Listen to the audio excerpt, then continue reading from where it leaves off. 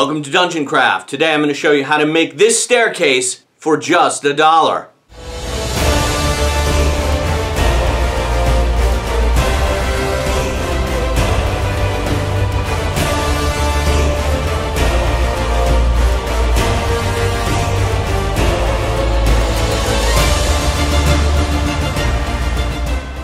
Welcome to DungeonCraft. I'm your host, Professor Dungeon Master, coming to you from Dungeon University wearing my +1 tweed jacket of insight. If you're already familiar with my show, you already know how to craft dungeon rooms and hallways.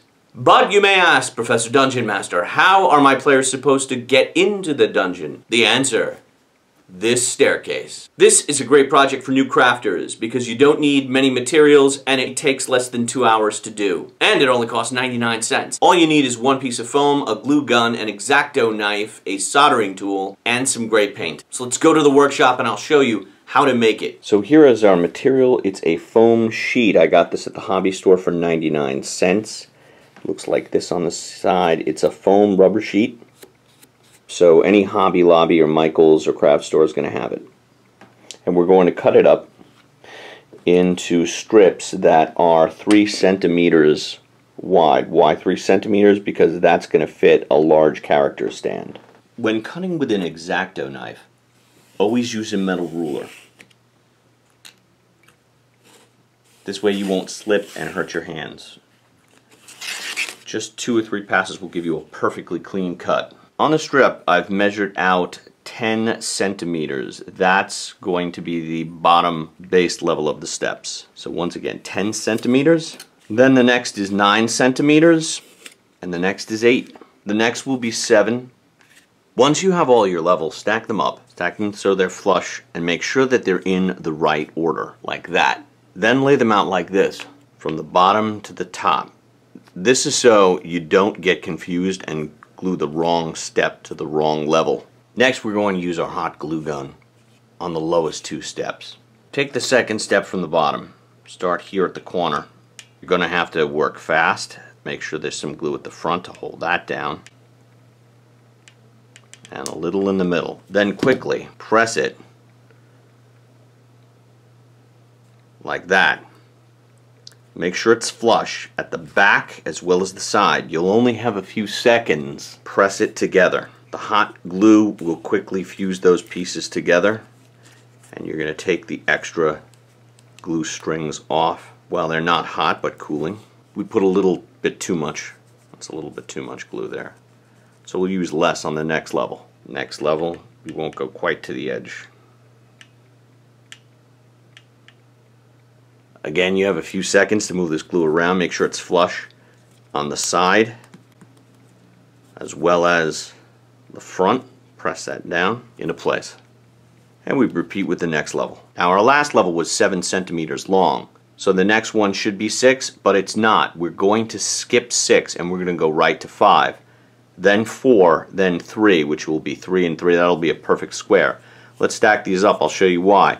When they're glued, that missing step will create a landing and you can put a figure on it, enabling you to have 2 figures on the stairs, one here and one here. At this point you could paint these steps, but the edges on the steps are a little sharp, so what I like to do is bevel them. The way I do this is I take this soldering tool and I run it along the edge and it melts the edge, just rounding it slightly.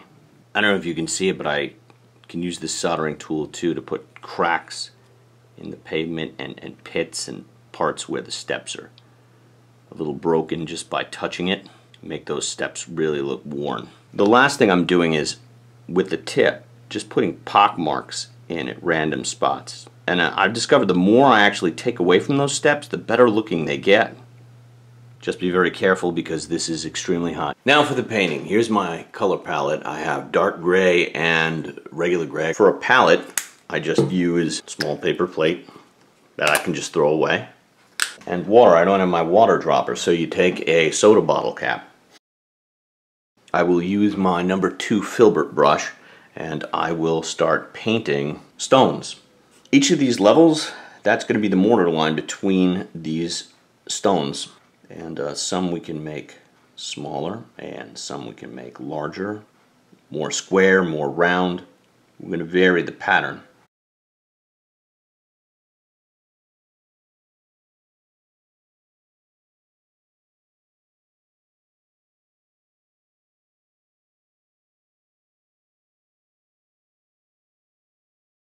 And I did the same to the other side. Next, I'm going to take that light gray and I'm going to do the bricks in the front. I'm going to stagger them so the mortar lines don't meet.